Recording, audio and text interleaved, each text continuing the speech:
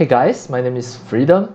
Today I'm going to show you how to render pictures from Blender 3.6.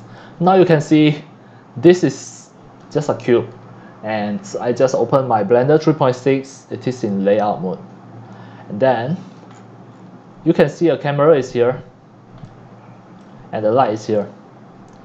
Let's say now if I want to render this picture.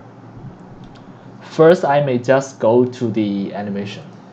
Now, in this viewport here, you can see that actually this is how your camera see. This is the camera.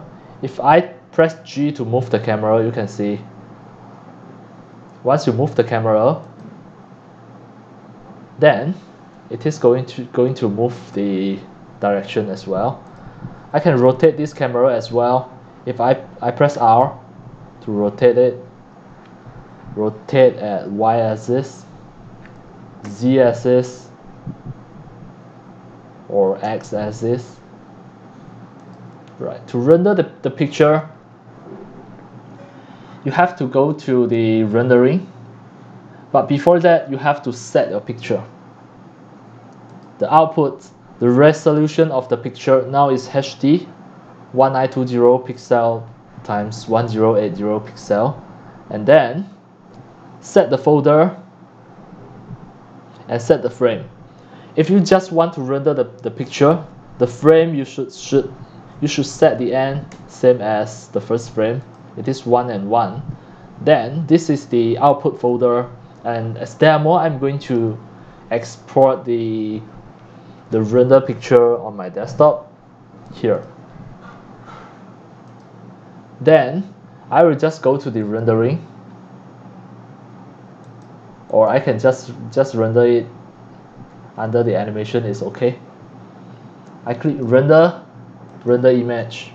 Now you can see this is the final output. It already automatically saved on my desktop, and we are going to find it out. Where is it? If it is not here, right now the final image, it will save on the desktop.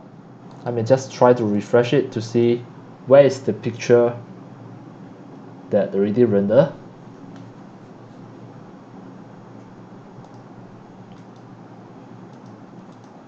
Now if not there, we can save it manually as well. Now where is this? Where is the location? We click image to save as. It's okay. Save as the untitled PNG. Save. Now this is just a single image. Now it already have the output. It is here.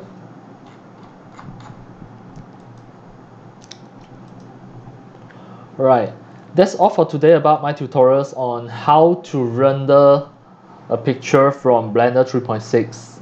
Just to render a picture like taking a photo by using the camera. And that's all for today. Thank you for watching. If you love my videos, tutorials, and sharing, if you feel all these tutorials and sharings are very helpful to your 3D modeling, 3D animation, and 3D game developing, you can subscribe to my YouTube channel and also turn on the mini bell and select all, so that when next time I publish a new videos, tutorials, or sharing, you receive a notification immediately. See you in my next video. Enjoy. Happy 3D modeling, 3D animation, and 3D game developing. See you.